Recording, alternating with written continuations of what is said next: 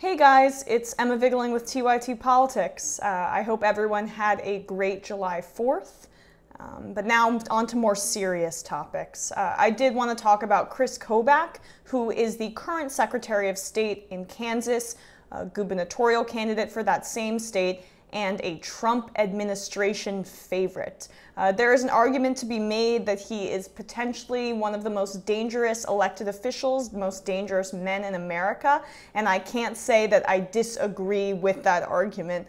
Kobach has recently dominated headlines for his role in President Donald Trump's Presidential Advisory Committee on Election Integrity, which is chaired by Vice President Mike Pence, and Kobach is the vice chair of it. They recently asked all 50 states for each voter's full name, address, birth date, and political party, as well as the last 4 digits of every voter's social security number.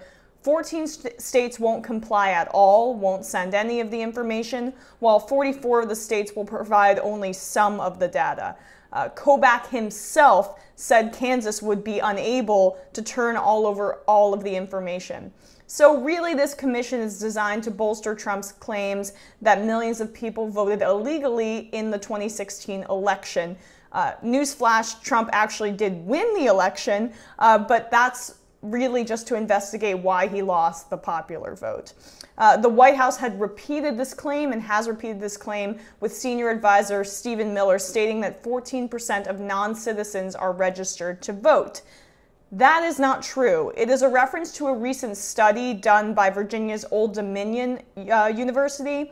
In addition to the paper being really heavily criticized by other political scientists and academics, the 14% figure is completely taken out of context. 14% is just the top of this shaky study's confidence interval. There's a 97.5% chance that the true percentage of non-citizens registered to vote is lower than that. But here are the facts I will give to you, since honestly this commission is not interested in facts. State prosecution records find that non-citizens voting accounts for between 0.0003% and 0.001% of all votes cast. Why? Because if you're an undocumented immigrant in America, are you really going to risk going to jail or deportation to vote? Probably not. You can be fined up to $100,000 and imprisoned for up to 1 to 3 years for voting as a non-citizen.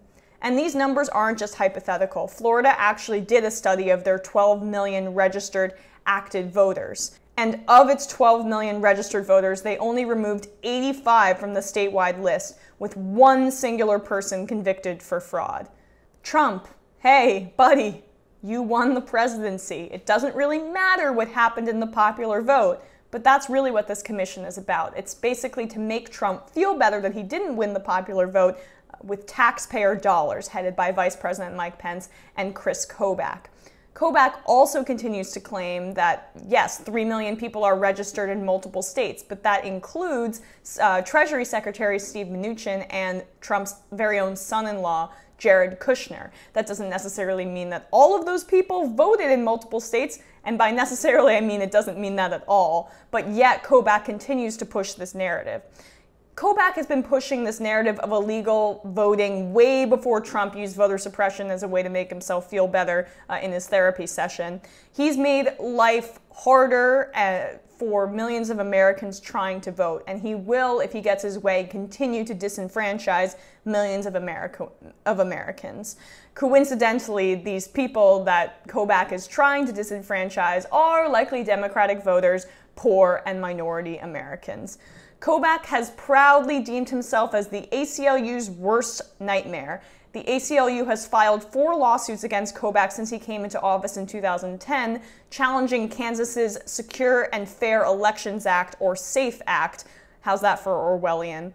A 2011 state law that requires people to show a birth certificate, passport, or naturalization papers to vote.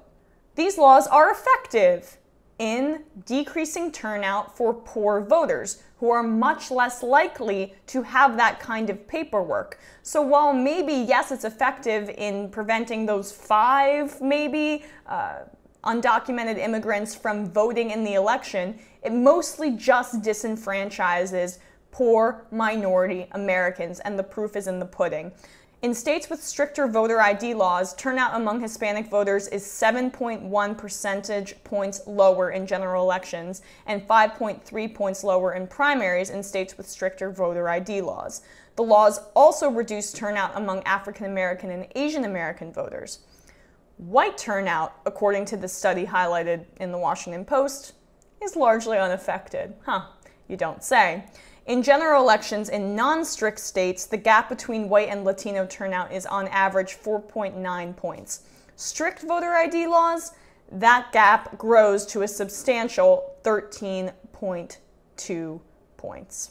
Kobach is really the godfather of this kind of modern-day voter suppression, particularly done by the Republican Party. The Democratic Party in their primaries, that's an entirely another story. But Kobach was really able to convince Kansas's state legislature in an unprecedented fashion to give him prosecutorial power to pursue voter fraud with the same claim of thousands of citizens illegally voting. So now that Kobach has this prosecutorial power, how many convictions did he come up with? 9 convictions in his own state in this entire time that he's had this power, and only 1 non-citizen. Mostly, those prosecutions and those convictions were elderly or older Republicans. So this is voodoo. It's just made up. Kobach also heads the interstate voter registration cross-check program, which has been reported on extensively by the great investigative reporter Greg Palast. I reached out to Greg Palast to get a statement on this particular system, and he said as follows. Kobach is the man behind 2 supremely devious forms of racial vote suppression. First is interstate cross-check, which matches voter rolls of different states to suss out those voting twice, like Maria Cristina Hernandez, whom he accused of voting a second time as Maria Isabel Hernandez. This is a real example. He also stated he'll use his new access to Homeland Security files to hunt for aliens on our own voter rolls. That's the same name game. Jose Garcia was deported, and can you believe it? There's a Jose Garcia on the Arizona voter rolls. Got to be the same guy. Must have swum back from Guatemala to vote. It would be ludicrous if it didn't rob over 1 million legal voters of their rights. So I really encourage you guys to check out Greg Palast's work on this particular topic. It's incredible. But Kris Kobach's racial targeting goes beyond voting. Kris Kobach was actually one of the authors of SB 1070 in Arizona. That was the infamous law that required police to determine the immigration status of someone arrested or detained if there is a reasonable suspicion that they are not in the U.S. legally. So that basically tells police you are required legally to racially profile in Arizona, which is remarkable. But Kris Kobach really got his start in the George W. Bush administration when he was hired to head the National Security Entry-Exit Registration System in 2002, a kind of proto-Muslim ban that was used to screen and monitor travelers from majority Muslim countries. Does that sound familiar? In less than a year, Kobach had collected the personal data of more than 130,000 people in the U.S. based on not much more than their religion and country of origin. Yet, in the 14 years of its existence, NSEERS produced no convictions. He also spent his time suing states, including Kansas, California, and Nebraska, for granting in-state tuition to undocumented immigrants. Wow. And he was also one of the earliest proponents of birtherism, much like Trump, calling on Obama to release his birth certificate when, by the way, at the time he actually already had. But make no mistake, this is important. Some are trying to link Kobach exclusively to Trump, to say that he is this brand of Trumpism in the Republican Party. But actually, Kris Kobach goes back to the Bush administration and even had significant ties to Mitt Romney. Mitt Romney's Free and Strong America PAC was one of the largest donors to Kris Kobach's successful 2010 campaign for Kansas Secretary of State. He was also an advisor to Mitt Romney on immigration issues. So he is a part of this establishment class of Republicans as well. He is not just the Steve Bannon Trump wing.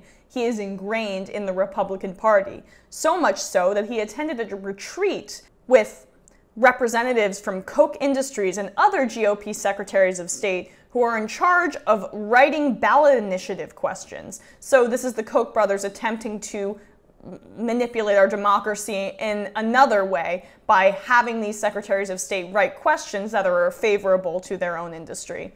I asked Greg Palast really just what's a summary of who Kris Kobach is, and this is what he said to me. Kobach understands the power of nightmares. He has captured America's fear of the other to spin a tale of black voters voting multiple times, an old Ku Klux Klan trope, of Mexicans swimming in the Rio Grande to vote for Hillary Clinton, Kobach's estimate, 1 million of them, and sleeper cells of Muslims ready to blow up 100 American cities. He is a fear salesman without compare. My point is, Kris Kobach is not dangerous because he's an exception to the Republican Party. Kris Kobach is ingrained in the establishment of the Republican Party. He is the Republican Party. He's not just a part of this Trump mania. He is a staple of their ideology. Before 2006, no state required photo identification to vote on election day. Today, 10 states have this requirement. A total of 33 states, representing more than half the nation's population, have some version of voter identification rules on the books. Yes, the Democrats have their issues with voter suppression, as we did see in 2016 in the primary with Hillary Clinton versus Bernie Sanders. But the Republican Party has made it clear that they want to preserve their white majority by systematically disenfranchising Black, Latino, and other minority poorer voters throughout the country. And Kris Kobach has led this effort proudly since the Bush administration. They have been rooted in fears of immigration and in nationalistic pride, which is really just white nationalism, racism. And they have embraced Kobach. Kobach might be the governor of Kansas. And this is his history as a proud bigot and as someone who has made it his life's mission to make sure that a certain class of people does not vote, so that his brand of Republican whiteness remains in power. And that is the danger of the Trump administration. If Kobach is able to succeed, which it looks like he may not be able to in this manner, he can do it in another more insidious, subtle form later, then Republicans can continue to have power. The Democrats may continue to run weak campaigns, but if voters continue to be disenfranchised, the Democrats and other more progressive parties will be fighting an uphill battle to get any seats, because now that the Republicans are in power, they are actively working to disenfranchise voters that will likely vote blue. And we have to be aware of it because it's happening on a systematic scale, and Kris Kobach is the face of that systemic horror. All right, have a good weekend, guys.